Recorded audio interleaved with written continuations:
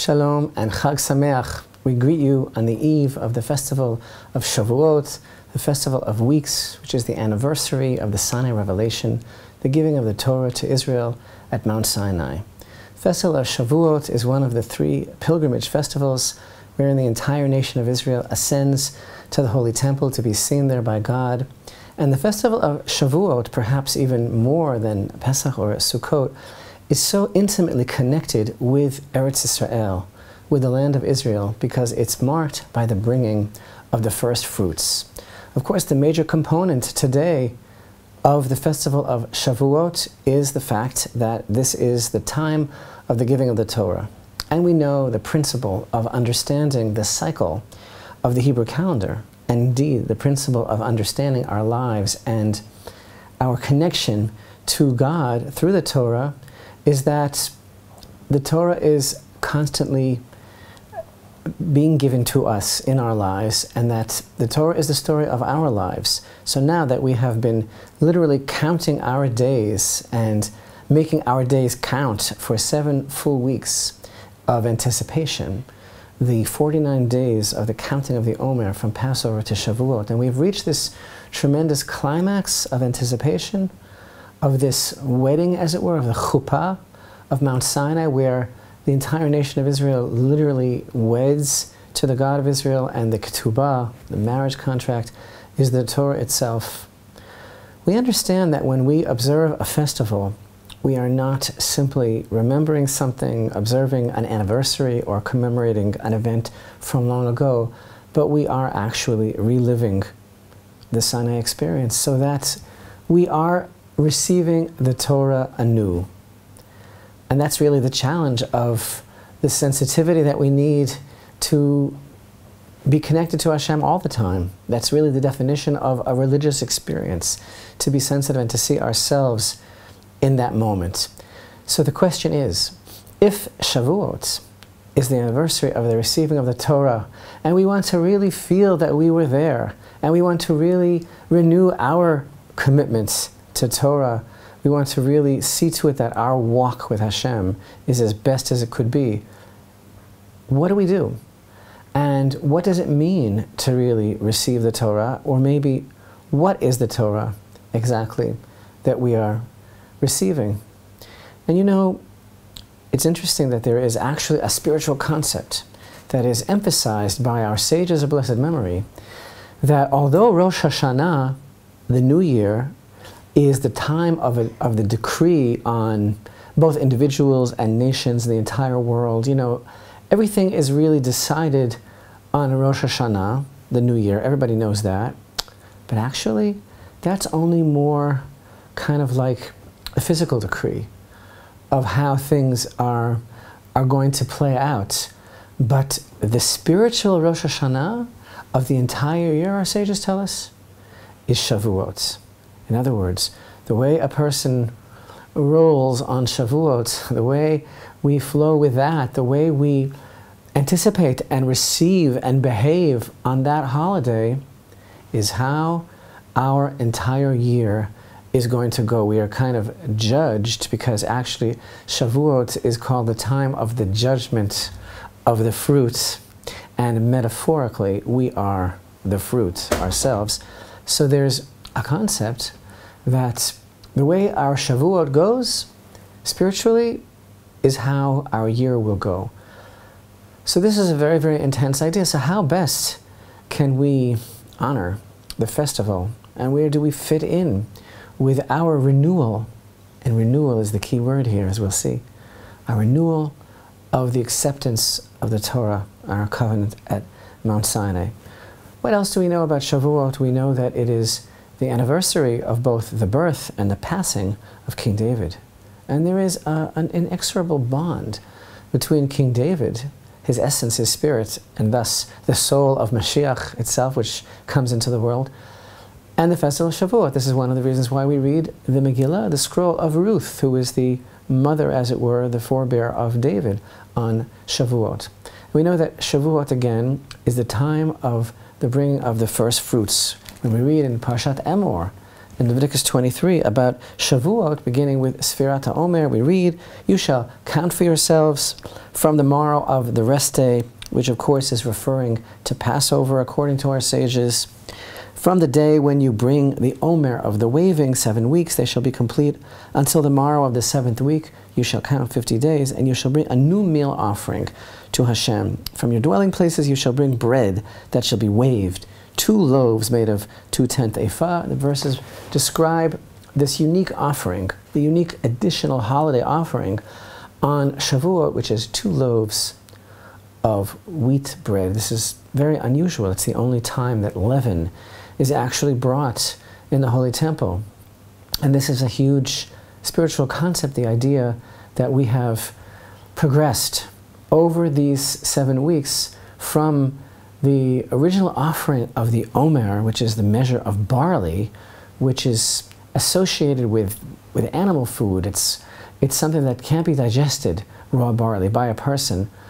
That is a metaphor for our immature, constricted consciousness, the slave mentality that we still suffered from when we were redeemed from Egypt with an outstretched arm, with that sudden burst of illumination on the first night of Pesach, but then we had to count slowly and get back to it and deserve it and make that light our own. That's the spiritual work of the counting of the Omer, coupled with the anticipation of standing at Sinai, receiving the Torah. And then at Mount Sinai, we are finally able to stand and bring, without danger of haughtiness of leaven, bring these twin loaves of bread, because we have developed into this image of a human being who is ready to accept responsibility, which is the definition of what it means to be a person, and true freedom. The true freedom, as our sages quip, which is inscribed on the tablets, the freedom to be able to choose, to be able to subjugate our evil inclination and to become servants of Hashem. As our sages tell us, who is a free person? One who is subservient to God. That's one aspect of the Festival of Shavuot. And then we read, for example, in the book of Numbers, in chapter 28, we read on the day of the first fruits, when you offer a new meal offering to Hashem on your Festival of Weeks. The Torah calls Shavuot the day of the first fruits. It's very, very amazing how, over the centuries, after the destruction of the Holy Temple, a custom developed, which is time-honored and very holy and very special, and that is to give honor, to show how precious the Torah is to us. We try to stay up the whole night of Shavuot studying the Torah. This is also considered to be a sort of tikkun, as it were, a whimsical, perhaps, or perhaps very serious rectification of the Midrashic account that, for whatever reason, the Jewish people were sloth on Shavuot morning and actually overslept and had to be woken up by the Almighty. And we don't want that to happen again. So we actually stay up the whole night before Shavuot to show our great excitement about the Torah, which is what gives us life. And this is a very beautiful custom, giving honor to the Torah. But interestingly, in the time of the Holy Temple, we don't find a record of that type of observance, but rather the hallmark of Shavuot in Holy Temple times, according to Torah, is that it is Yom HaBikurim. It is the beginning of the season of bringing the first fruits from the 7 species for which the land of Israel is identified and praised, bringing the first fruits up to Yerushalayim, up to the chosen house, to the Beit HaMikdash, and presenting them there to the Kohen, and closing a circle of acknowledging and thanking Hashem for what He's given us, and then giving it back to Him and showing that we realize that nothing in this world is really ours. But isn't it amazing? I mean, who would have thought that the way to observe Shavuot in the Holy Temple, which is the portal between heaven and earth, which is the place where we go for a direct experience encounter with godliness in this world, and we're celebrating clearly on the 6th day of Sivan, the anniversary of the Sinai revelation which took place that day, the giving of the Torah, something spiritual, something abstract, something ethereal, the Torah itself. And how do we celebrate it? By bringing the first fruits, which I might have thought is like the very opposite because the Torah is spiritual discipline, and the bringing of the first fruits, it's totally agricultural. It's very, very much a part of this world. It's very, very connected. It's very earthy. But yet that's the beauty of Shavuot in the Holy Temple that's observed by bringing the first fruits and this tremendous and intimate connection with the land of Israel. Because, you know, there's a lot of people who think that to be religious or to be spiritual, or they kind of put on a pose, you know, of piety or holiness. And they think it's to be kind of abstract and not really worldly, and that this world is intrinsically evil, and there's nothing here that's good, and, well, you know, it's not really what God wants. And Torah teaches us the very opposite. That this is the world that Hashem created, this is the world that Hashem loves. He put us in it to sanctify Him by living like people who are connected to godly purpose.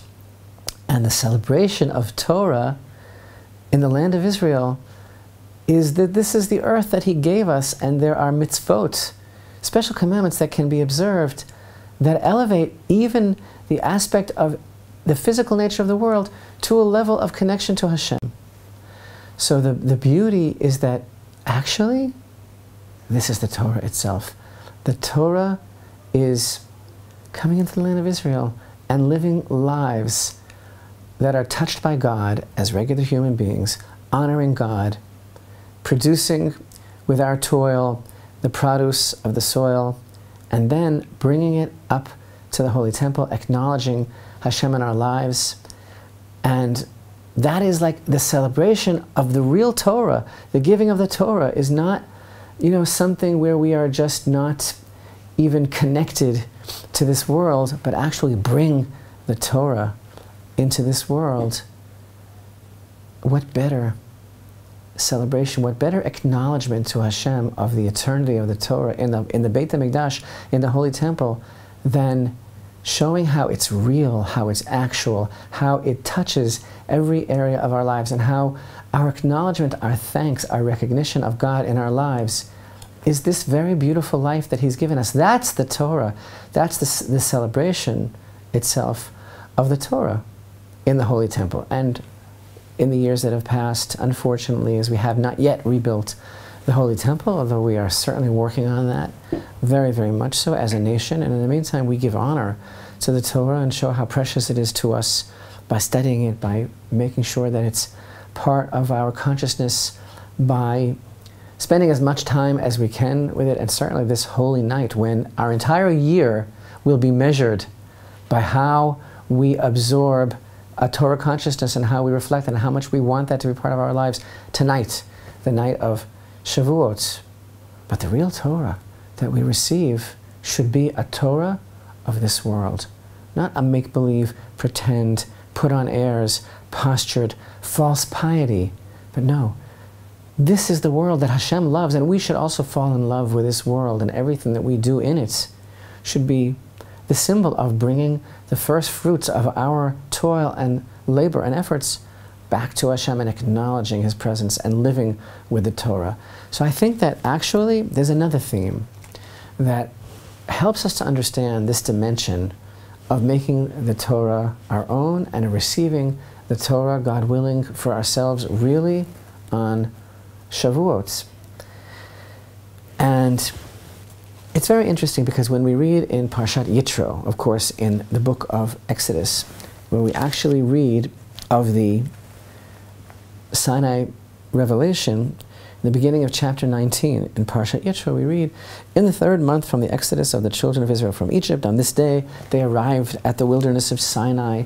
They journeyed from Rephidim and arrived at the wilderness of Sinai and encamped in the wilderness, and Israel encamped there opposite the mountain. Moshe ascended to God, and Hashem called to him from the mountain, saying, 'So shall you say to the house of Jacob,' and relates to the children of Israel, 'You have seen what I did to Egypt, and that I have borne you on the wings of eagles and brought you to me. And now, if you hearken well to me and observe my covenants, you shall be to me the most beloved treasure of all peoples, for mine is the entire world. You shall be to me a kingdom of ministers and a holy nation.'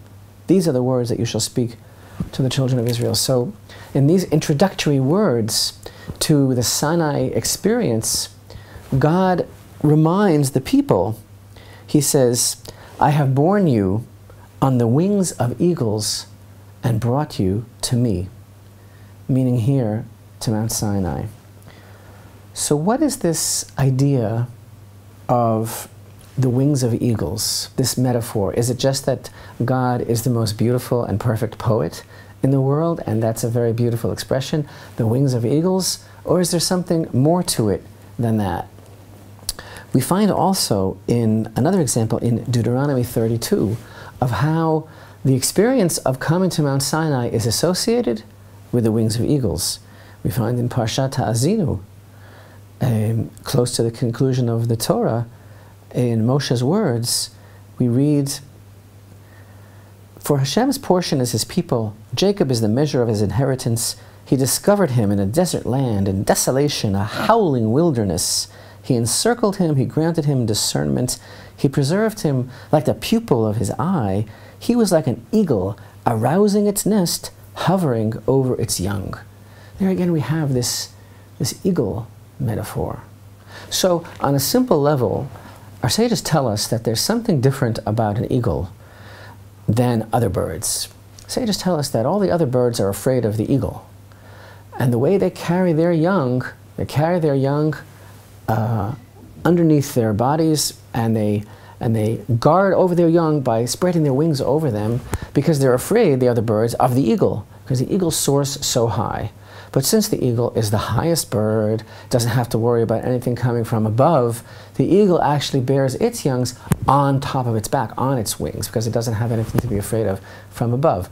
So on a simple level of interpretation, the idea that's being expressed by the verses is that Hashem himself actually bore us, not through any other agency, and like an eagle that's afraid of nothing, Hashem took us out of Egypt and brought us to Mount Sinai. But actually, there is something else as well. For example, we read in the book of Isaiah, in chapter 40, there is some sort of idea about an eagle that's strength is renewed, that becomes younger. We read here, did you not hear? Did you not know? Did you not hear? Hashem is the eternal God, the creator of the ends of the earth. He does not weary. He does not tire. There is no calculating his understanding. He gives strength to the weary and grants abundant might to the powerless. Youths may weary and tire, and the young men may constantly falter. But those whose hope is in Hashem will have renewed strength. They will grow a wing like eagles. They will run and not grow tired. They will walk and not grow weary. What is that idea that's being expressed by the prophet Isaiah? That they will have renewed strength. They will grow a wing like eagles. And furthermore, for example, in Psalms 103, we find this.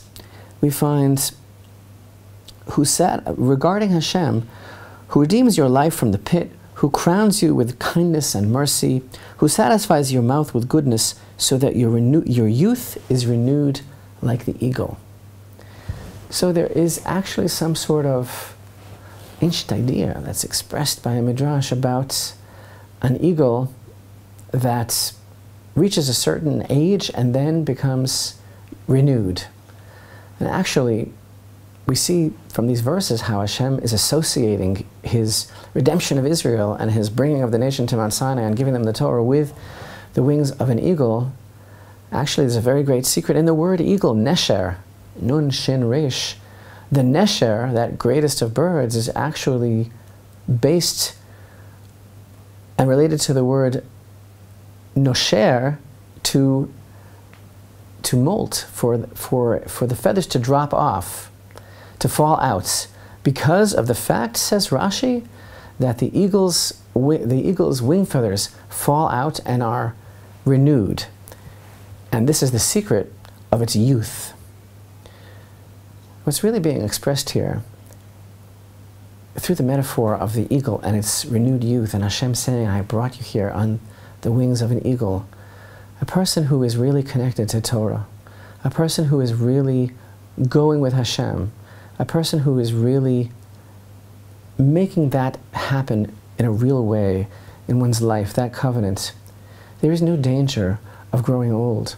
There is no danger of growing into a complacent or stale or stuck consciousness, because true Torah as really is exemplified by the bringing of the first fruits as well. It's a constantly renewing process. It's the very opposite of an old mind, of getting stuck on something.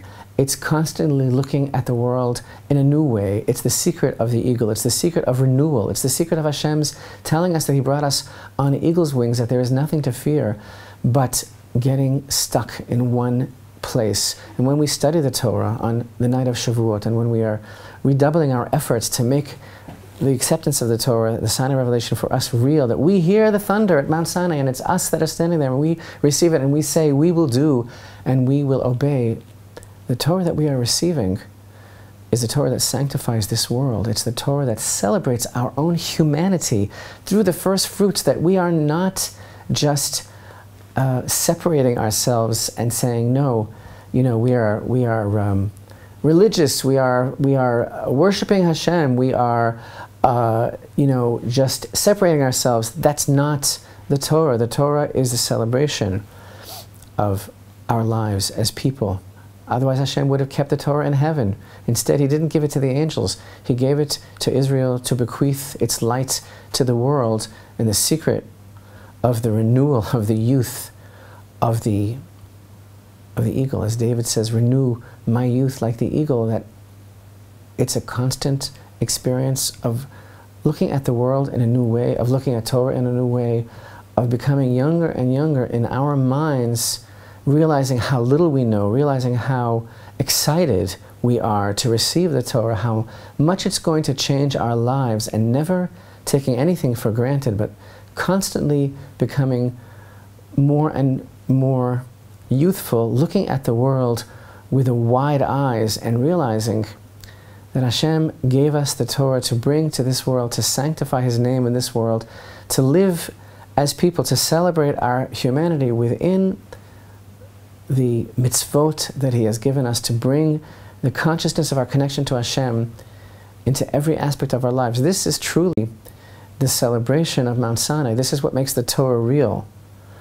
And God willing, as soon as we are able to build the Holy Temple, as we are obligated, as is our destiny, we will continue the commandment of bringing the first fruits of the land of Israel to the Holy Temple. And until then, we redouble our efforts and our commitment to the rebuilding of the Holy Temple and our commitment of making the Torah real in every aspect of our lives. This is the secret of youth, of eternal youth, the secret of every day being lived to the fullest in a completely new way. The real Torah, the true Torah, the Torah of action and of making this world into a place for Hashem. This is really the secret of King David as well, and the secret of Mashiach, the secret of everything that connects the glorious festival of Shavuot from Jerusalem. We wish you Chag Sameach, and may we all merit together to truly receive the Torah anew.